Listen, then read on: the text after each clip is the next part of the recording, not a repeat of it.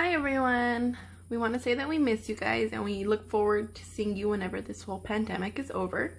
So today we're going to be teaching you guys, or I'll be teaching you guys, how to paint a flower, and this idea came from Patty, who is from Deepspacesparkle, and I will link it down below so you guys can check out her page.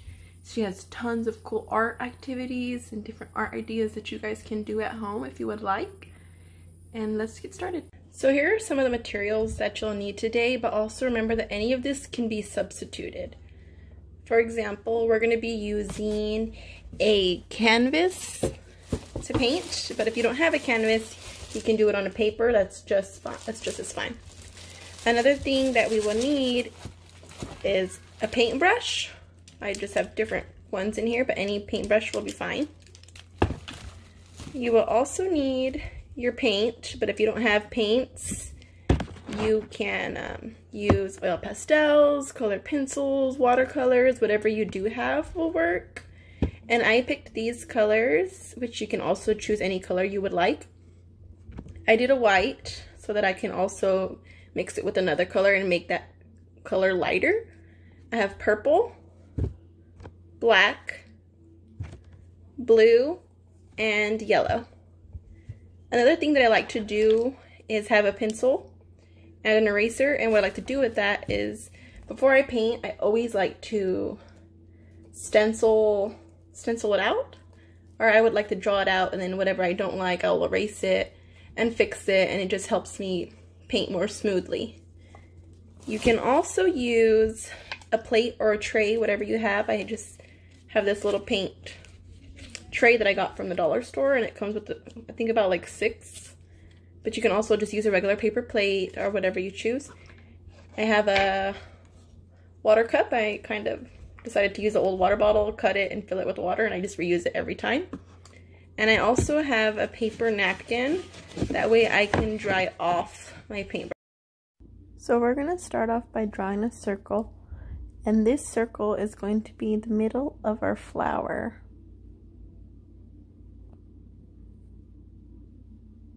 You can also use anything around the house that's lying around that is in the shape of a circle, and you can also use that to stencil out the circle, unless you want to freehand it like I did. You're going to want to start making tick marks. These tick marks are going to help you form your flower petals. For each tick mark, I also made a tick mark on the opposite end.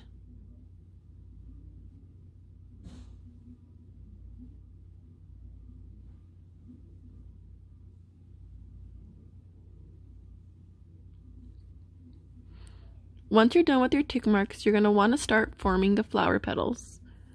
Remember that not all flower petals are the same size and shape, so it's okay if one comes out a little bigger than the other. And if you choose to change it, then all you got to do is erase it. You want to keep doing the same process for all the rest of the flower petals.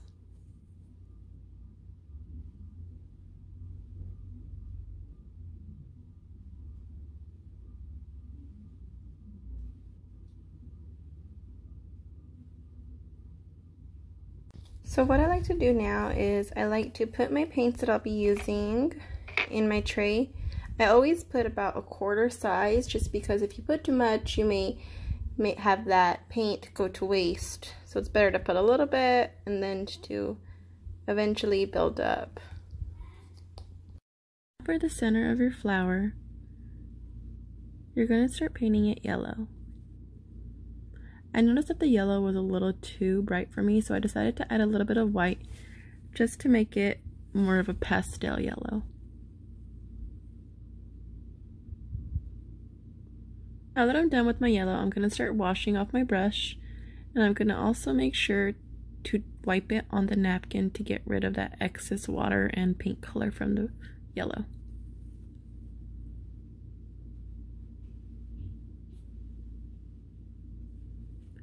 I'm going to start painting the petals purple.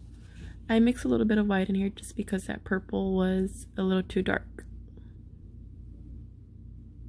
If you do feel like this video is going too fast, don't be afraid to press pause. You're going to start painting each petal purple.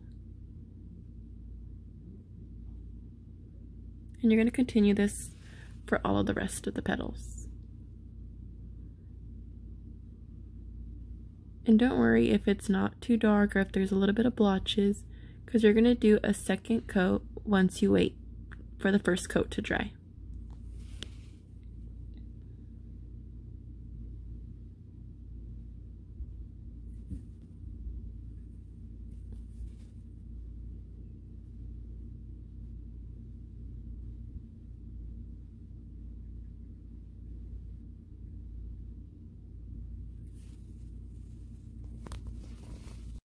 Once I waited about 5 minutes for that first coat of purple to dry, I am now going over with my second coat. This second coat will help that purple be a little bit more vivid and will help the white blotches from coming through.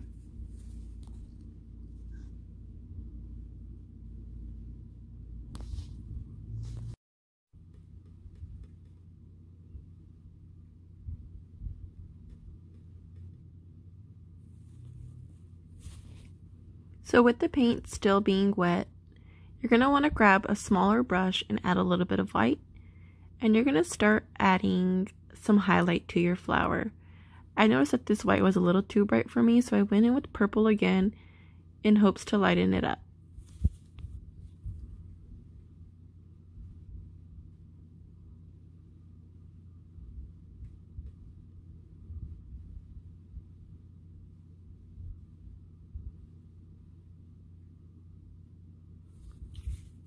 It is up to you on where you want to decide to add the highlight, or if you want to even add the highlight at all. The highlight is good for adding some dimension to your flower.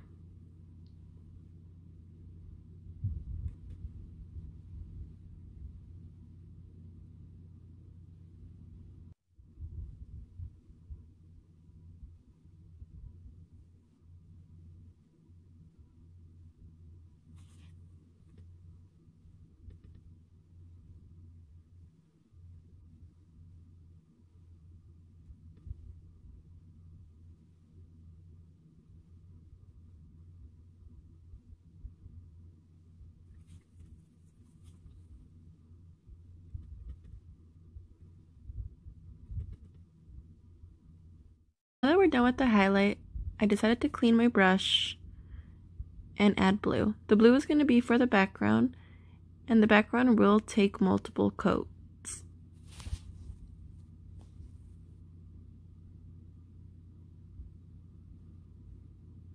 You'll want to use a small brush when you go around the little petals. This will help from the paint getting onto the purple. But if it does, then you can also go back with that purple and go over it, which is totally fine.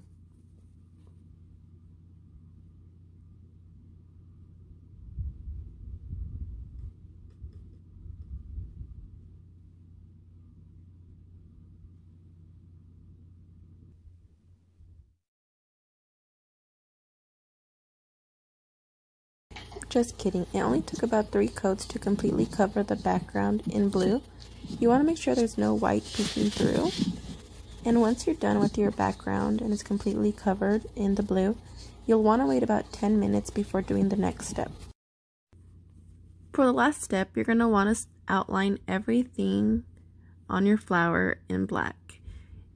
You can choose to skip this step and leave it as it already is, if you would like.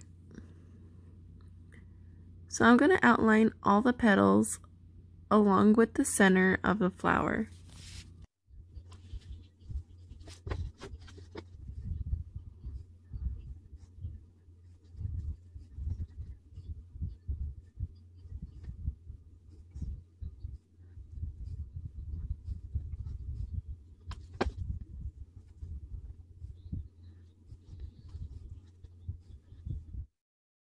We are looking forward to seeing your work, and go ahead and post it on Craftsmart.